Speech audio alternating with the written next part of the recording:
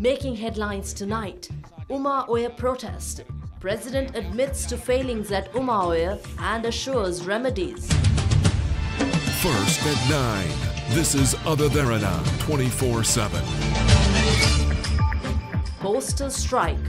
Workers continue strike for a third day without forthcoming solution.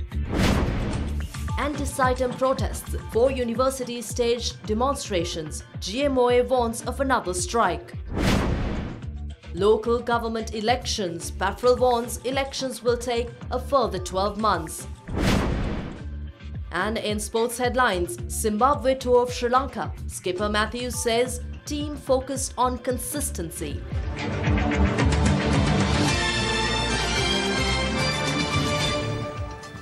Good evening and a warm welcome to your prime time news at 9. I'm Indivri Amuatha. We start off with your prime time local news. The People's Action for Free and Fair Elections says that the government's proposal to reduce the number of electoral wards is a challenging task. But we start off with the ongoing postal strike. The indefinite strike launched by the United Postal Trade Unions Front continued for a third day today. The strike, which has caused much inconveniences, prompted the University Grants Commission to extend the deadline for university student registration for the academic year 2016 to 2017 until the 7th of July. Meanwhile, police announced a grace period of a week to pay traffic fines due to delays caused by the postal strike. Postal employees launched an indefinite strike on the 26th of this month based on 3 demands. They call for the abolishment of the alleged decision taken by the government to build hotels at properties with existing post offices in Nuvarelia, Kandy and Golf Fort. They also demand the establishment of the main post office along Janadipati Mawatha Fort and to solve administrative issues brought on by the Circular 6 of 2006. As a result, several post offices, including the Central Mail Exchange in Colombo, was closed today as well. United Postal Trade Unions Front says that 655 main post offices and over 3,400 sub-post offices are currently engaged in the strike. The public was severely inconvenienced due to the disruption of postal services. මම බැංකුවලට සල්ලි දාන්න තියෙනවා අපේ leasing තියෙන වාහනවල මේ වගේ ඩියුම් මොනවත් එන්නේ නැහැ අපි අසරණයිනේ මේ ප්‍රශ්න නිසා ඊළඟට මේ බැංකුවලින් ප්‍රශ්න ඇති වෙන්න අපිට දැන් වෛද්‍ය වර්ජන තැපැල් වර්ජන රේල්වේ වර්ජන මේ සියලුම වර්ජන වලින් සාමාන්‍ය ජනතාව බිල්ලට ගන්න උපත් අපි තමයි එකෙන් සැලෙන්නේ. Issuing a release today, the police headquarters extended the deadline to settle traffic fines by a week in view of the postal strike. Furthermore, drivers can settle fines at divisional secretariats and forward the receipts to respective police stations. Meanwhile, the University Grants Commission has decided to extend the deadline for university student registration for academic year 2016 to 2017 till the 7th of July. The decision was reached subsequent to not having received an unusually high number of applications prior to the due date, which falls tomorrow. Secretary of the Ministry of Education at the Sabaragama Provincial Council, Mahinda Veerasurya, says that appointment letters for graduate teachers could not be delivered prior to the designated date due to the postal strike. As a result, measures have been taken to announce the appointments online. He added that successful candidates will be able to collect their letters of appointment at the ministry. Well, the People's Action for Free and Fair Elections says that the government's proposal to reduce the number of electoral wards from 8,000 to 4,500 and to hold local government elections soon seems contradictory. The Executive Director of PAFRL, Rohana Hettiarachchi, at a media briefing today proposed that the government should go for changes that can be approved within Parliament. Honorable Lakshman Kirihela made a statement that they are going to reduce 8,000 members to 4,500. And at the same time, they are stating that they are going to have elections soon. This is very contradicted statement. You can't have a soon elections if you are going to reduce the number of wards. So altogether 4 years taken to delimitations according to the new local government system. In any case, if party decide to reduce the number, at least it will take 1 year's time. So you can't have a sooner elections with this situation. And also we analyze proportions, then we realize the vote base we will get 58%. And also the proportional representations, we will get 42% according to the new electoral system. For example, in the Colombo municipality, vote base 66 members will be elected. And PR proportions for 19 people, and also women representations 28. So altogether 47. 66 to 47 mean 58 to 42%. So it's clear now, PR proportions will get up to 42%. So there is no point to discuss or change again 60 to 40, because it's already 42 we have with the proposed system, because now the technical issues are in the parliament. We wish to propose the parliamentarian and also the political party leaders to consider abolish this cutoff point. There is a cutoff point in the upcoming local government system. So it is stated as a 5%. So there are minor parties who are getting in island-wide. Some parties are less than 5%. Some parties are around 5%. So if we abolish this, all the minor parties, according to their vote base, they will get a fair chance to represent the local authorities level. And also the voter registrations for 2017 is already on now. We wish to appeal all the voters in the country. If you are not get the BC form, kindly meet your Gram Niladhari and get the form and fulfill and hand over it to your relevant Gram Niladhari. If Gram Niladhari is already hand over their document to the Elections Commission, still you have right to send it to the Assistant Elections Commissioner or a Deputy Elections Commissioner in a respective district. Then you can get your registration. Because this is very important. In the 2017 voter registration will be used for next upcoming local elections and also the provincial elections. In any case, if there is a referendum, that also will use by 2017 registration. And 2 new ministers were sworn in this morning at the Northern Provincial Council before Governor of the Northern Province, Reginald Kure. Kandaya Sarveswaran was sworn in as the Minister of Education, while Ananthi Satheswaran took oaths as the Minister of Women's Affairs. An investigation into alleged corruption at the Northern Provincial Council found 2 of its ministers to be guilty. 2 new ministers were sworn in before Governor of the Northern Province, Reginald Kure, replacing Minister of Agriculture P. Aingaranesan and Minister of Education T. Kurukula Raja. Meanwhile, Chief Minister C. V. Vigneswaran took measures to take over the Ministry of Agriculture and Agrarian Service. Anandi Sasidharan was appointed as Minister of Women's Affairs, Rehabilitation, Social Services, Cooperatives, Food Supply and Distribution, Industry and Enterprise Promotion. Meanwhile, Kandaya Sarveswaran was sworn in as the Provincial Minister of Education, Sports and Youth Affairs and Cultural Affairs. Chief Minister Vigneswaran took oaths as the Northern Province Minister of Finance and Planning, Law and Order, Lands, Energy, Housing and Construction, Tourism, Local Government, Provincial Administration, Agriculture and Agrarian Service, Animal Husbandry, Irrigation, Water Supply and Environment. The 2 new ministers who took oath today had pledged their allegiance to the Chief Minister when the no confidence motion was brought against him by a majority of Northern Provincial Council members. And President Maithripala Sirisena says the government expects to seek assistance from foreign specialists on the Uma Oya project. The head of the state made the remarks today at an event held in Nuwara. The ceremony to mark the 125th anniversary of Highlands College in Nuwara was held under the patronage of President Maithripala Sirisena at the DKW Veeratunga Cultural Centre in Hatton. ඊයේ විශාල පිරිසක් සහභාගීත්වය උද්ඝෝෂණයක් තිබුණා ඔබ මාධ්‍ය තුල දැක්ක බණ්ඩාරවල. ඒ උභාවයේ ව්‍යාපෘතිය නිසා ජනතාවට වෙලා තිබෙන හිරිහැර නිසා.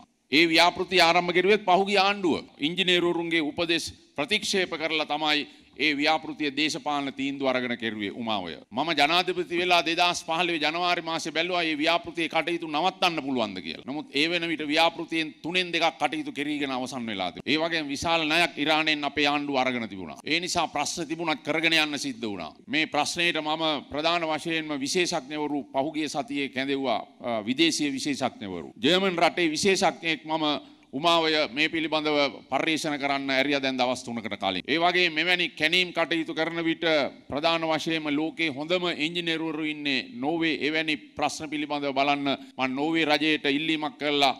තව සති කීපයකින් නෝර්වේ රජයෙන් විශේෂඥ කණ්ඩායමක් එනවා මේ උමාවය ව්‍යාපෘතිය අධ්‍යයනය කරන්න. මම පෞද්ගලිකව දන්නවා මේ ව්‍යාපෘතිය ඇස්මෙන්තු පවා හැදුවේ ඉතාමත්ම වැරදි විදිහට. ඒ නිසා මම බලාපොරොත්තු වෙනවා මේ ගැන වෙනම පර්යේෂණයක් කරන්න ඒ සම්බන්ධයෙන්.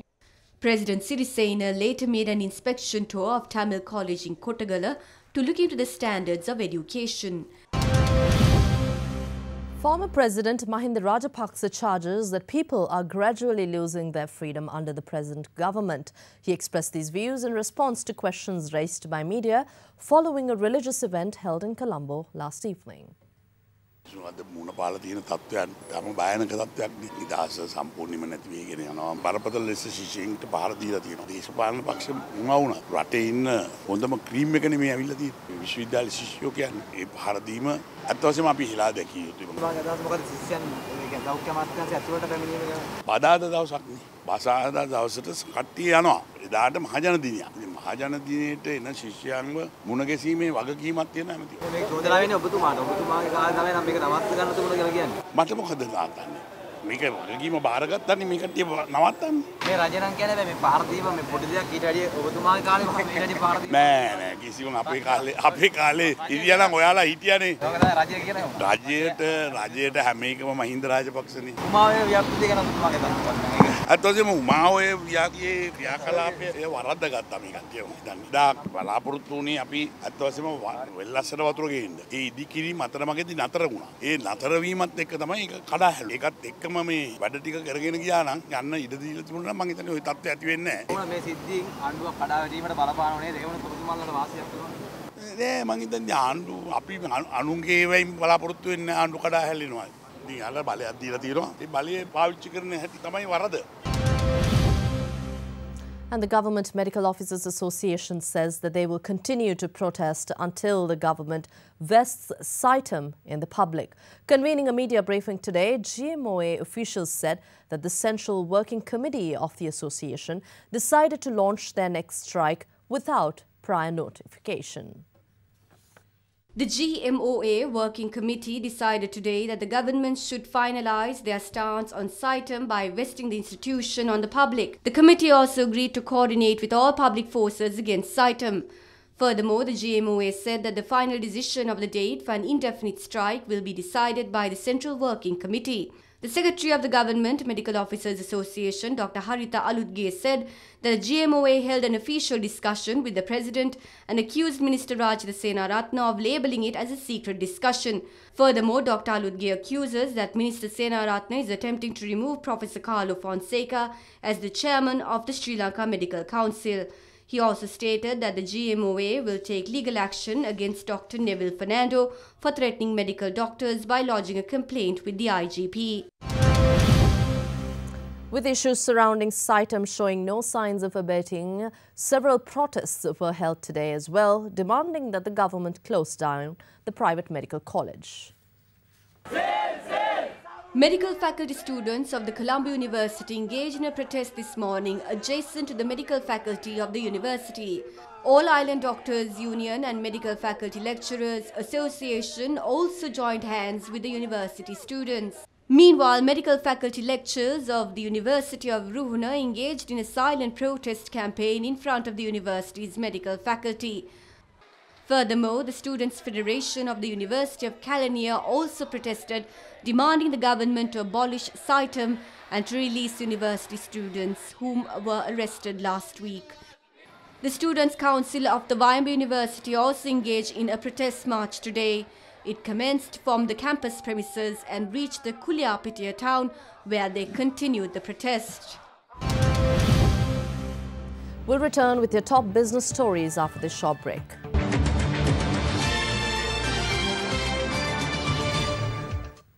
The national organizer of the All Island Farmers Federation says that the President Maithripala Sirisena assured to address their issues, which include having to dispose of milk production on a daily basis. He said this addressing media following a meeting at the Presidential Secretariat today. All Island Farmers Federation organised a protest on the 25th of this month in Dambulla, claiming that dairy farmers had to face numerous difficulties. They also accused certain politicians of fraudulently keeping imported dairy cows. A spokesperson of the Presidential Secretariat informed the protesters that a meeting with the President will be granted on the 29th. Accordingly, national organizer of All Island Farmers Federation, Namal Karunaratne, participated in a meeting held at the Presidential Secretariat today. Addressing media following the discussion, he said that a meeting was scheduled with the President, dairy farmers, intermediate parties and industrialists to provide a solution to the issue. A tense situation erupted in Mutturajavela when area residents protested for a second day against garbage dumping in the area. With this story and more in time, now we take a look at other stories making news from across Sri Lanka.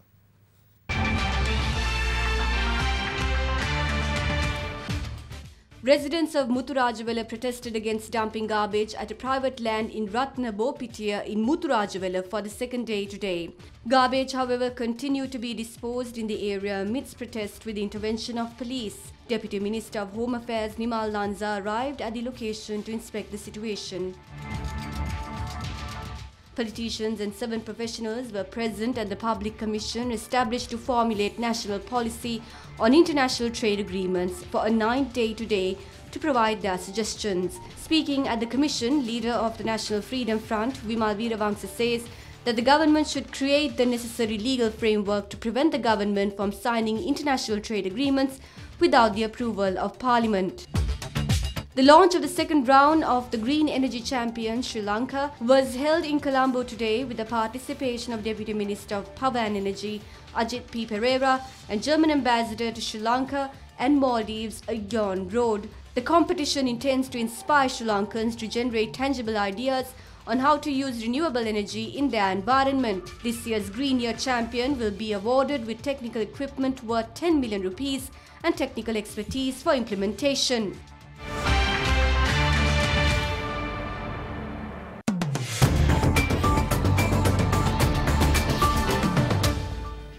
Oil prices rose to a 2-week high today, extending a rally into a 6th straight session after a decline in weekly U.S. production eased concerns about deepening oversupply.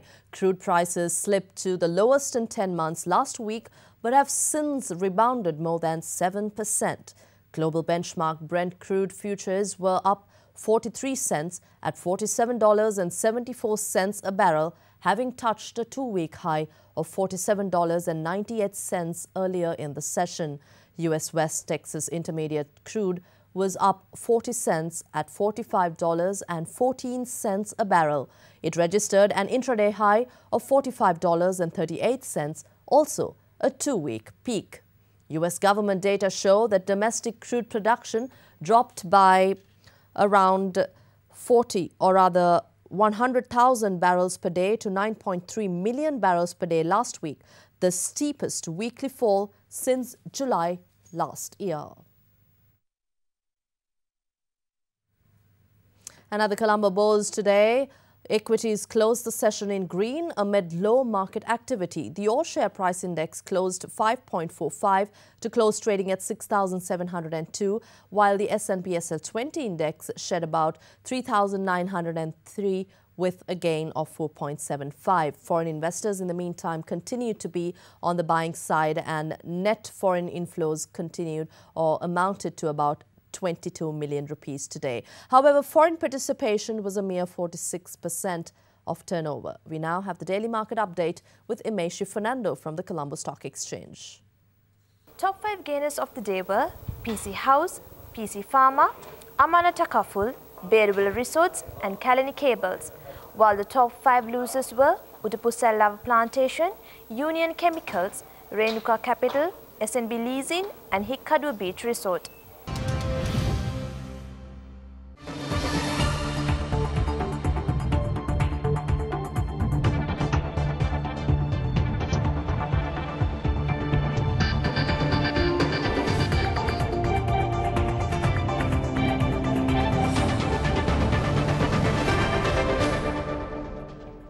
And now we move into a quick short break to stay with us.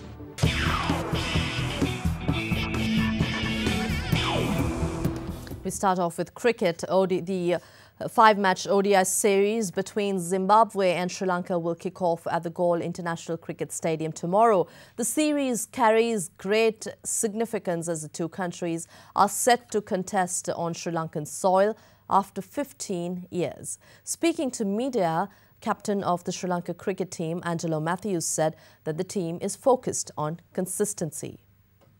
I think especially in this, the batters, I think we had a couple of injuries. Kapoor was injured when we came to select the team, and also a couple of guys who missed out. But if you look at the six batters, they all played in the Champions Trophy. That is what, as I said before, we are looking at consistency, and we will try and improve that as well in the future. But fielding is an individual thing as well. We work a lot. If you had a look at the last two training sessions as well, the boys are sweating it out so much with regards to fielding, because we give very much importance to fielding as well. So we work extremely hard. The odd one or two catches will be dropped anyway in the future as well, because no one goes to a game thinking to drop a catch, but unfortunately we do mistake. Kusal Pereira is out for the whole series. The physio says it's 8 to 12 weeks if I'm not mistaken, but he's also touch and go for the Indian series, so we'll have to closely monitor him. In tennis, defending champion Andy Murray has ruled out of his final warm-up match before Wimbledon because of a sore hip. The world #1 was scheduled to play at an exhibition match in London tomorrow. The Briton is still expected to begin the defence of his Wimbledon title on Monday, but will be short of practice heading into the championships. Murray has only played one grass court match this year, suffering a shock first-round defeat by world number 90 Jordan Thompson at Queen's.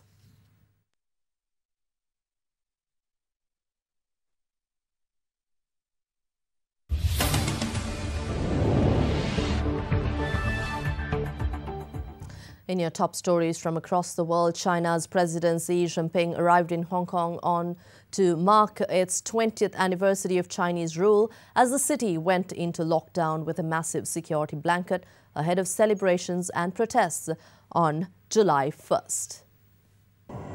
The highly symbolic visit, Chinese President Xi Jinping's first since becoming leader in 2012, comes amid an increasingly tense political climate. Official celebrations are planned, as well as large protests from pro-democracy and pro-Beijing camps. At the airport, he spoke about 3 goals for his 3-day visit: to express his well wishes, to pledge Beijing support for Hong Kong, and to plan the city's future. Britain returned Hong Kong to Chinese rule in 1997 under a one country, two systems formula, which guarantees wide-ranging autonomy and judicial independence not seen in mainland China.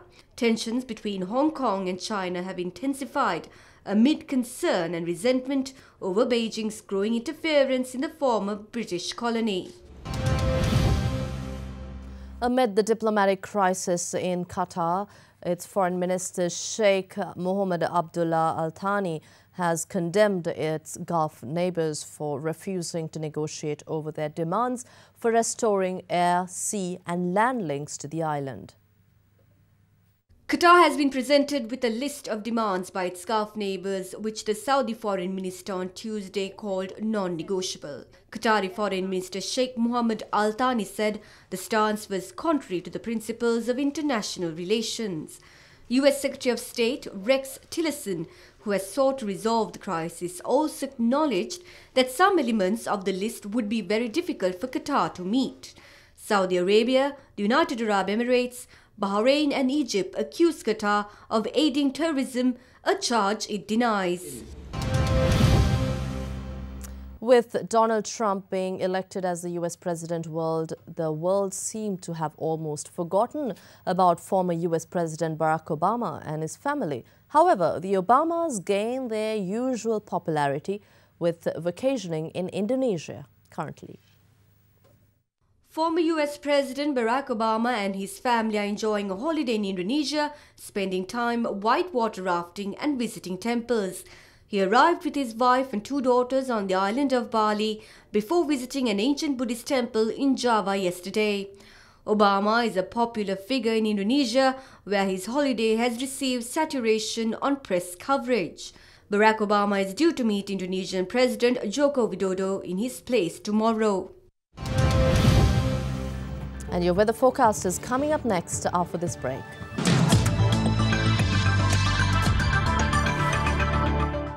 Thank you, Indivari, and welcome to the Weather Centre. Now, starting off with temperatures over the next 24 hours, we can expect warm weather to the east of the island between 23 and 32 degrees Celsius. Meanwhile, southwest part of the island can expect rain, particularly in the western, Sabaragamuwa central and northwestern provinces and in the Galle and Madre districts. Now, heavy showers can also be expected over most parts of the northern province, accompanied by strong gusts of wind at 50 kilometers per hour. Let us now take a look at the city-by-city forecast.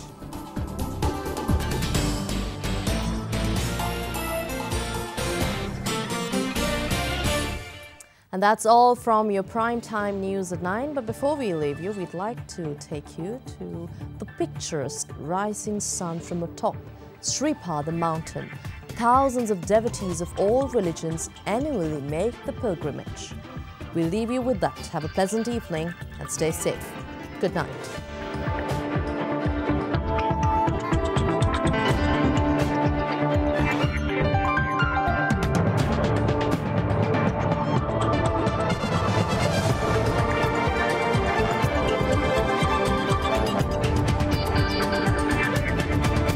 Bringing you the news and information 24 hours a day. This is Sri Lanka's premier news channel, Derana 24/7.